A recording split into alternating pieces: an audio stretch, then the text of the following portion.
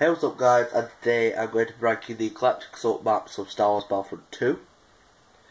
I may do this for Heroes vs Villains and Capital Supremacy, but that's only if you want to see it, and if you do, let me know by hitting the like and commenting a video suggestion of yours, because I want to interact with you fans a bit more, obviously, and I might do a video suggestion once a week, like a fan suggestion, and give you a shout out for a good suggestion of a video. But yeah, let's get started with number 13, Tatooine. Now, I just despise this map. I don't know why. Last phase is okay. First two are pretty lackluster. I'd say the other reason I'd play it is just get some Darth Maul gameplay.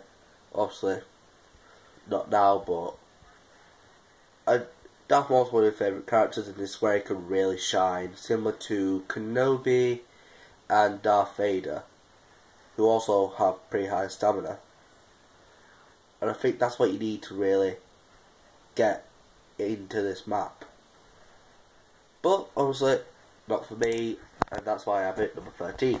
We have Kashyyyk, and probably one of the two reasons is that I have this so low, and may shock you guys here, is one, I know that the characters on this map that are used that need to have some good, like, to have the best time with it, like Dooku and Boba, are not my best characters.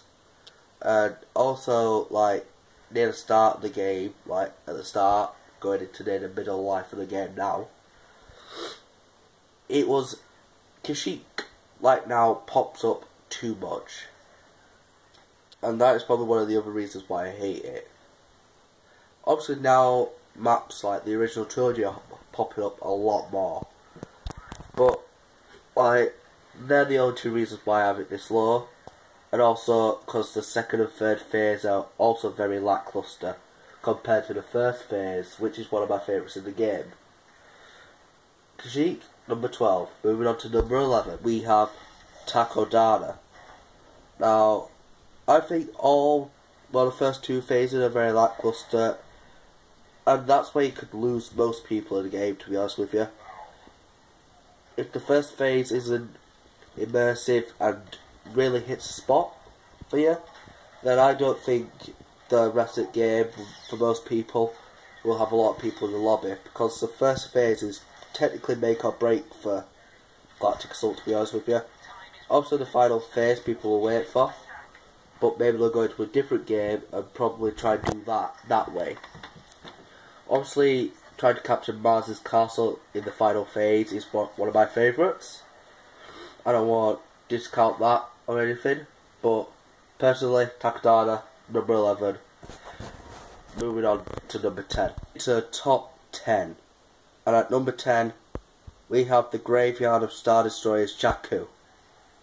Now the reason I have this number 10 is because all three phases of this are poor. And also I just don't like sand planets, to be honest with you.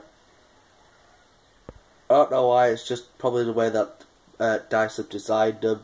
It's just not in my flavour, and it's not my type of gravy. But Jakku, number 10, I will appreciate the design and the layers and layers on level of what level of detail that goes into these maps, and I can appreciate the beauty of this map, and also the rustiness, and also how it makes Jakku what it is, unique. But personally for me, it's not my type of gravy, sorry.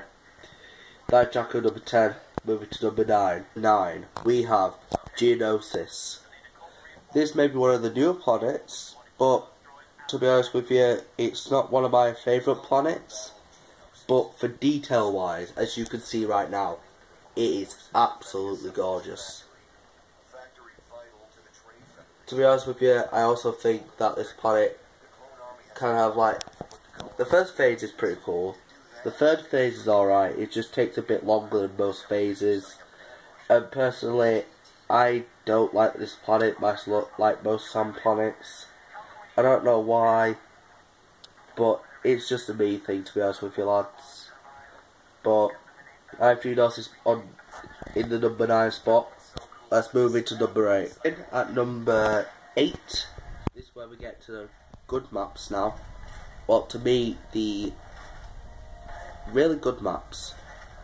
And we have Yavin 4. Now, the reason I have Yavin 4 here is, if the first phase was better, it would definitely be top 3, without a doubt. But because of its lackluster first phase, and the okay second phase, I have to put it here. Obviously I hate to put it here because I'm in between the prequel and original trilogy fans, and as you know, the Star Wars timeline was recently changed to BSI, and it used to be BBY, which was Yavin, and that always held a place in everyone's hearts, in Star Wars in particular. But now that it's changed, it's kind of gone lower down in people's rankings of planet importance, and obviously it's going to go down in rankings in the Battlefront importance. So Yavin 4, number 8 for me. Moving on to number 7. Next up, as you could probably see by the background here, I have Camino, and which is obviously Clone's home planet. And the reason I have it here is because the third phase is too good to unrecognise. The first phase is probably the hardest phase in this game, just because of the small room and medium room I'd say, and just to be honest with you, just how hard it is for the Separatists to win on this map. Because when you go on this map and you're a Separatist, you think, alright, what is the slowest way to lose? Or to have the most fun? And obviously that is what you obviously think of. But personally, I wouldn't think that. I'd probably think push forwards because it'll be worth it. And people like Lando, heck, even Vader will shine on this map. But that is why I have Camino number 7. Also a quick thing, also the reason I have Camino number 7 is because of the great details I've got into this map. Similar to most maps, but I think this kind of got more detail than most maps. But Camino number 7 into number 6. So we have Starkiller Base, and also the reason I have it here is because of probably how much it surprised people, the map. Because, you know, Starkiller was similar to Death Star in the movies, and obviously you'd probably think that it'd be like this in Battlefront 2, but it isn't. It is so different, so unique, and the second phase is probably one of my favourite phases in the whole of all of this game. Also the great details, and also it looking like it's in between the explosion, not as it's exploding. It looks like it's already been through a war. It looks like the base is about to explode. But that's why I have it number 6. It's just, I don't know, it's one of my personal favourites. But obviously I have to rank it in a realistic position. To me, anyways. But, number 6, Starkiller Base. Let's go to number 5. We have Hoth. The reason I have this is just because probably one of my second favourite Star Wars films is Empire Strikes Back. This is probably one of my favourite scenes in Star Wars, where the AT-ATs get tied up in wire and falls. And also another reason is just because of the good phases and the good attention to detail. But that's why I have it number 5. Moving to number 4. Wait, also another side note. Also just because I can use some of my favourite characters in this, like Grievous, Vader and Luke. They really shine in this map. So, Hoth, number 5. Number 4, I'm going to try and get through this a bit more quicker now. We have Endor. And the reason I have Endor here and a bit higher than most people would expect is because I really love the phases. I love how the rebels are finally in control and are finally using the Empire's tech against them with the sheer size of an 80-80. Final phase is the best of the game for me, besides from Hoth first phase. Also, Kylo Ren, Darth Vader and Luke can really shine on this map. And they're some of my favourite characters in the game. So, I have Endor number 4. Now, coming in at number 3, we have Crate. And the reason is, I don't know, but I really enjoy this map, and I really can't explain why.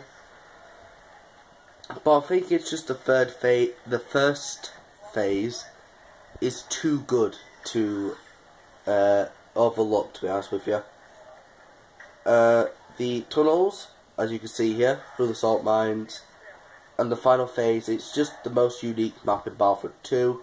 It blew me away when it came out for the Last Jedi DLC, and to be honest with you, I really enjoy this, and I'd say it's one of the most immersive maps of the game.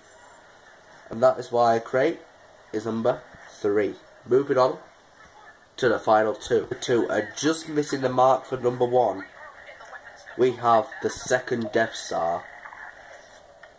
Now, the reasoning that this is number 2 and not number 1 is probably the first phase.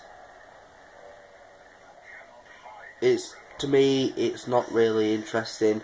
The second and third phase are outstanding. The attention to this map is really good, and it's just my type of gravy, my type of salsa. And that is why I have it number 2.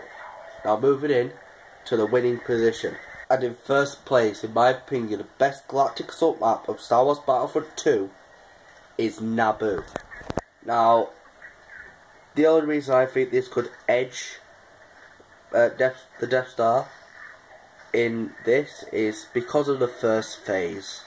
The first phase is outstanding, and people like Grievous, which is currently my favourite villain in Battlefront 2, are built for this map.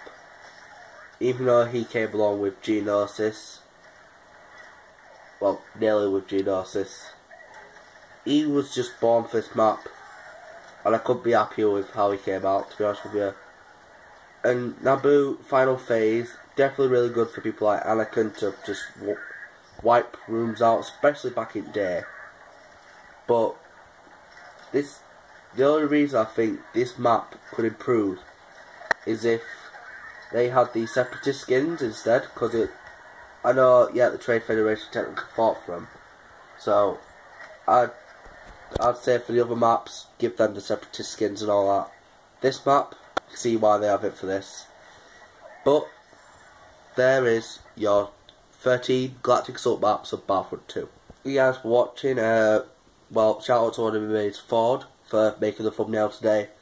I hope you all enjoy. Please like, subscribe, and leave a comment down on if I should do H3V and Capital Supremacy maps. And also comment down a video idea, because yours may be picked and you may be shouted out in the next video. But until then, my fellow Sith friends, this is your mysterious and demonic Shadow Hunter. I'll talk to you all later. Goodbye.